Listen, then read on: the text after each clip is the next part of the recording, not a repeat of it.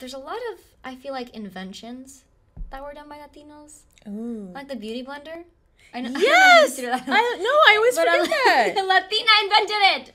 Important things that were invented by Latinos. 7 groundbreaking inventions by Latino innovators. It's from history.com. Thank you, history.com. Color TV. Really? You want to see things in Technicolor?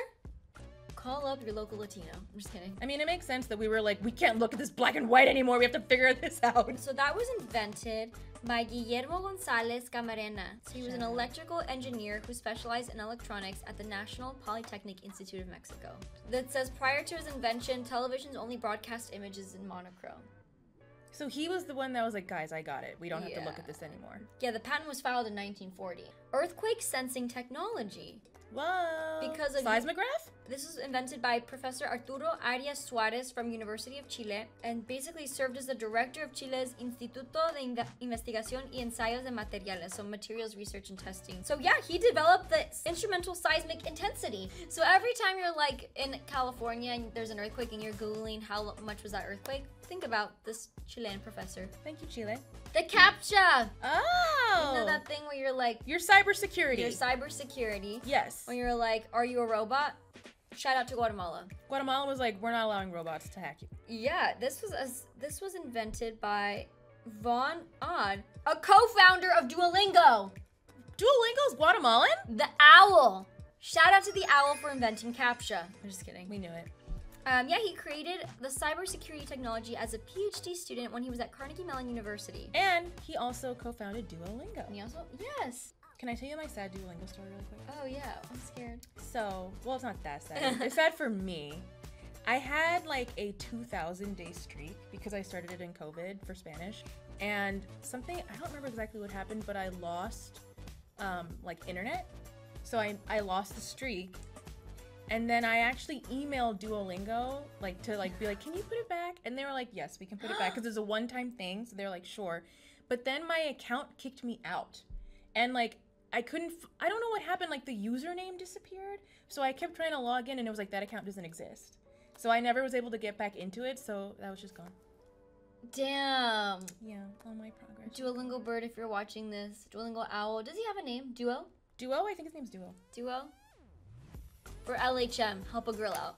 Give me back my streak! So Julio Palmas of Argentina is known for furthering the advances in angioplasty surgery. Angioplasty? Angioplasty. An operation that helps unclog blood arteries and make it easier for blood to flow to the heart. Oh my god, this guy invented the balloon thing. Have you seen that balloon thing? The balloon thing. Shout out Argentina whenever you're getting your artery declogged. Saving lives. Think about it. A lot of sciencey things. Yeah, look at us. Scientists. Okay, my ladies, we're gonna love this. The contraceptive pill. Really? Woo! A chemist in Mexico, Luis Miramontes, was only 26. Okay, I'm 26. I'm not inventing things out here like that. That's so crazy. Anytime someone receives like an accomplishment or achieves something at my age, I'm like, you're like, cool. what do you mean? That's so scary. He derived it from a molecule from a wild Mexican yam known as the tortoise plant. So a Mexican man used a Mexican thing to make the pill. Oh, I thought you were gonna do a Dr. Seuss thing and be like, a Mexican man used a Mexican yam. Oh shit, I should have. Main ingredient in the birth control pill, norethindrone, is from a tortoise plant. A tortoise yam plant? Yeah. That's why in Sex and the City she's eating a bunch of yams when she's on menopause. Oh, but then a U.S. Food and Drug Administration developed it first, but he invented it. How dare you take it during LHM? How dare you! That's not surprising at all. Hercules Florence, a French-Brazilian inventor, is considered one of the pioneers of photography, developing a photograph some 3 years before Louis Daguerre. I don't think I said that right, but...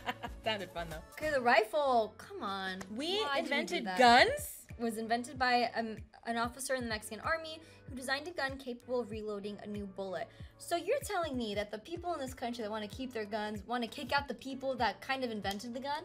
Typical! God damn it. Typical. So he invented the gun that you didn't have to do the whole, like, flip it over, put the stick in, shove the gunpowder in. He invented the one that you could just put a bullet in. And that's why we won the war. I'm just kidding. Well, the Europeans are wasting their time putting the stick in. It was used during World War I and in the Mexican Revolution.